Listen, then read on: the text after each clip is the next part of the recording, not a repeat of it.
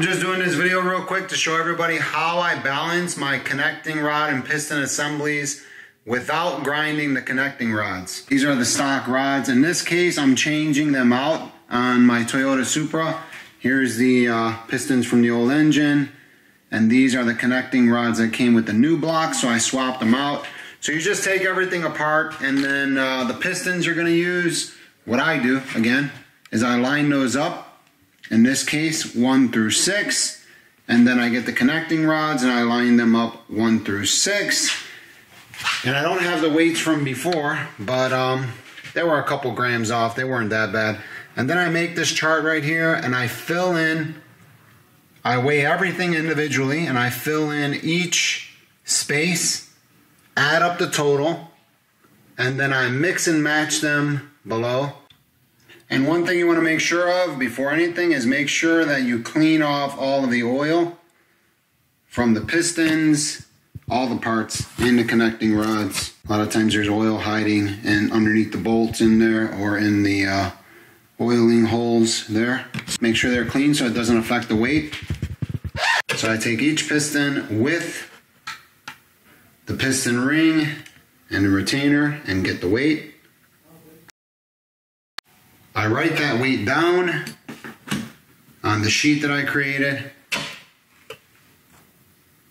Next thing you do is grab one of your connecting rods, throw it on the scale,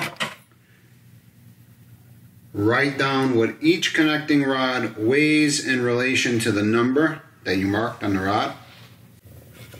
Okay, so I weighed my last connecting rod. I wrote down all of my weights for the pistons and the connecting rods. And what you want to do is next, you just go in here and look at your chart and match up the lightest pistons with the heaviest rods and vice versa.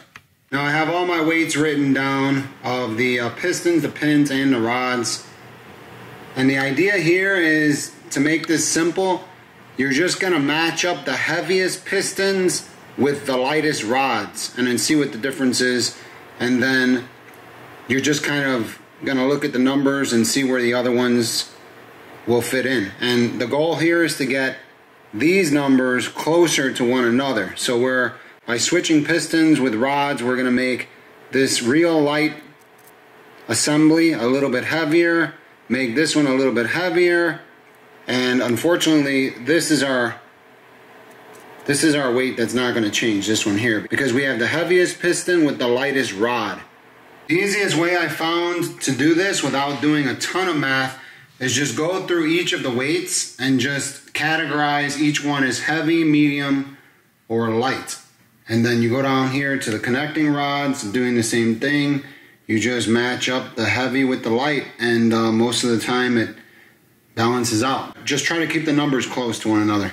Okay, so it looks like I got lucky, and the only thing I needed to swap was piston 3 goes to connecting rod 4, and piston 4 goes to connecting rod 3. So I'll show you what the numbers look like now. Just by matching these, I have 1165.9, 1165.8, 1166.2, 1166.5, 1166.3, and last but not least, this is the only one, unfortunately, I'm going to have to remove just a little bit from underneath the skirt of the piston here.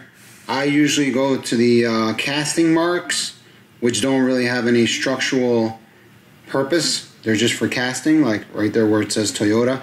And I believe this is where the factory takes out some weight. I can see like a little mark there. So I just have to take out maybe like a gram or 1.25 grams.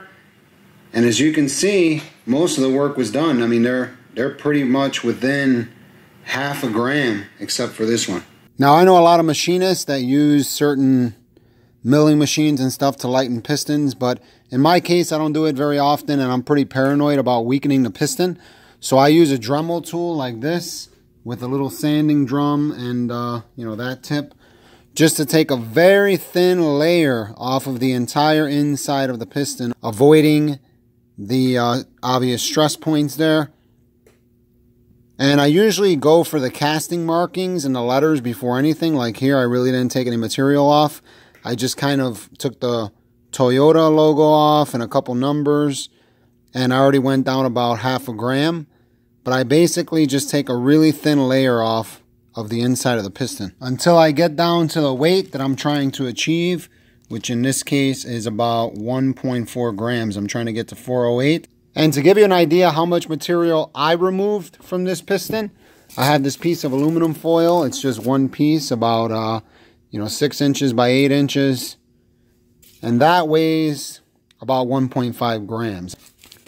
That'll give you an idea. That's my theory behind removing material this way, is that if you remove a layer as thin as this aluminum foil from the entire inside of the piston, I don't think it's going to make much difference in how the piston performs. That's for sure. It's just going to reduce the weight, and that's my goal here.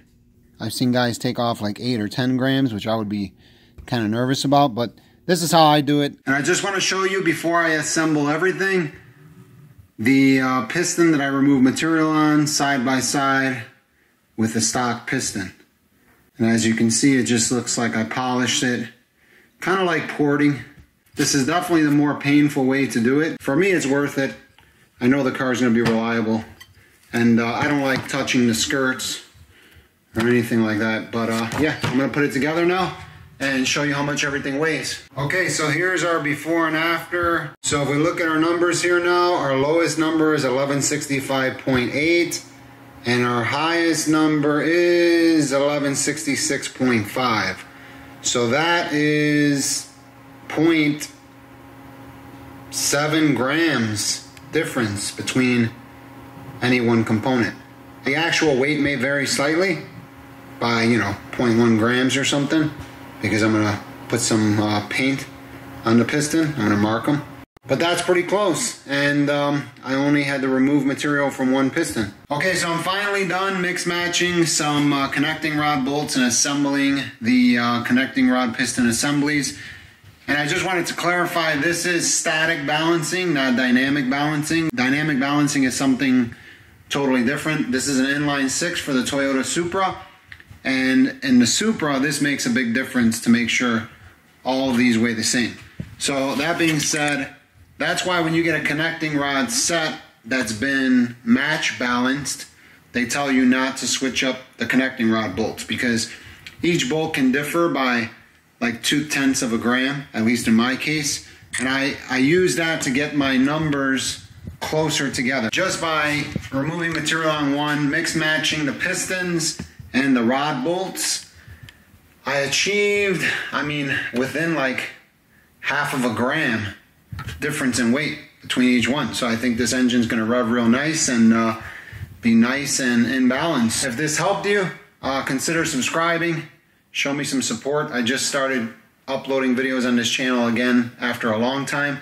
I have a lot of projects. I just been really busy for a couple years, but yeah, I'll basically do a video on just about anything I build or anything that you want to see done. Just let me know and I'll post it. Thanks for watching. Don't forget to subscribe, and see you next time.